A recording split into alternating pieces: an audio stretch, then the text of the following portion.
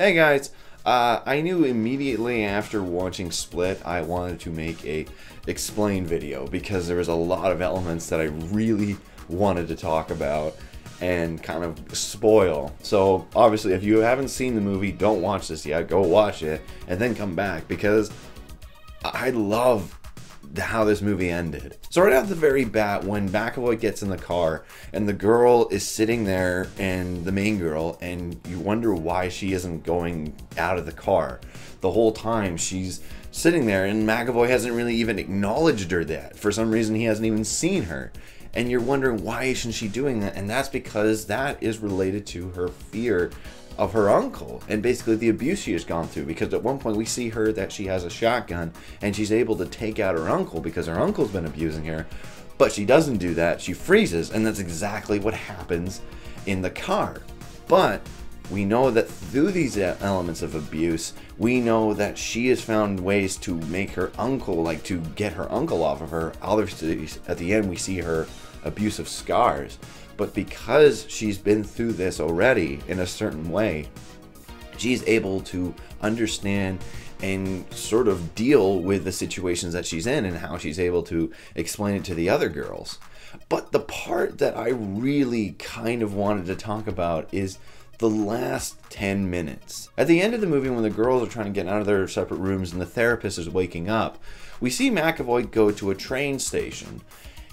And I had to admit, I was wondering all throughout last night and this morning, what was the train station? Why was he bringing flowers? And I have a feeling, this is my personal opinion, but I have a feeling this is where he killed his mother.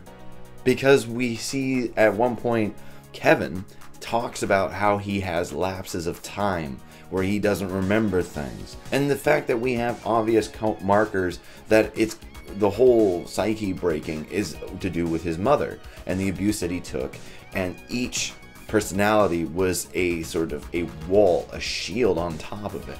So for the train scene, I have a feeling that this is where he killed his mother, and this is sort of the beginning. This was the beginning of his evolution in towards the beast. I have a feeling that this is where everything began towards it, so he's commemorating the beginning of the end.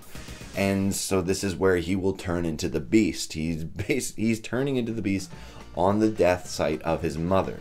We see him run back to the house, and then we see the therapist wake up. And the therapist is so out of it that she realizes that maybe the one way that she can get back to him is if she says his whole name, which was his trigger word for his mother. Like basically hearing it all over and over again, him being yelled at for not cleaning up something and being attacked and whipped, that brings him back to his regular self, which is what happens as we see when he's climbing on the walls and she says his name. He comes back down and he returns to human form. And then Kevin asks her to get the shotgun and kill him. And then we see the personalities flip into his mind, and we see him start to try and defend himself. And we see the layers coming back on. And this is what a counter to the girl. Because the main girl, every time Dennis wants her to take off her shirt that's dirty, we keep seeing that she has another layer underneath. Like this girl is wearing a shit ton of clothes on. How she's not sweating to death, I don't understand. But this is a counter. Kevin has a multitude of layers as personalities on top of himself to protect himself from the trauma he received as a child. Whereas the main girl is getting her layers that she's used to cover herself to try and mentally defend herself are being revealed, are being stripped away with each time Dennis tells her to do it. And at the end of the movie, when we see her with the scars and the beast sees her, that's why he stops, because he sees that she's gone through the exact same thing as him. We see that she's pure, she's been brutalized, but she's still alive, just like him. She is a survivor, just like him. And that was probably one of the smartest moments of the film, in my opinion. There was a bunch of people behind me who were like, what? What does that mean? Why are they doing that? But then the ending of the movie. If you guys obviously didn't guess it, the movie is set in the Unbreakable universe. Because, to be honest, right when I saw Bruce Willis, I dropped my fucking jaw. Because I couldn't believe that they actually were making a connection. I remember hearing Shyamalan talk about how he wanted to do sort of his own sort of superhero movies. And I liked Unbreakable. I really liked Unbreakable for the idea of putting a sort of having a superhero story in the most realistic concept that you could possibly imagine. And this is a similar sort of situation. Sure, it bends the rules of reality, obviously. The idea of 23 personalities is ridiculous. But it sets itself into that universe. Whether we're actually going to get another film like this, that'd be dope. Because I'd like to see Bruce Willis in a film that actually matters to him. If the guy can even fucking do that anymore. Honestly, I loved how this ended because it was an origin story of evil.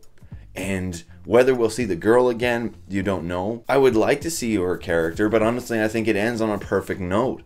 We see that she is moving from one monster to another, and through her long facial look, we see that the cop is starting to understand some of the fear. She's starting to understand that there's something not right there too. But then it cuts away before any sort of element is involved.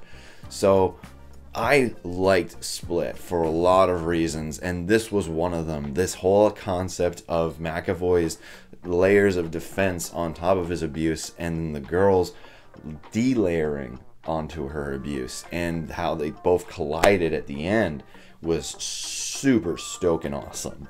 So anyway, guys, that is what I feel the ending of Split means. That is my thoughts. The train part was really something I was thinking about. I might be wrong, but I'd be very interested to see what other people believe. I don't know. I thought that's my thought on what the train part meant, and then everything leading up to it. So anyways, comment below. Let me know if you guys think that I'm right or I'm totally wrong. But either ways, that's my opinion anyways. So I'll see you guys next time.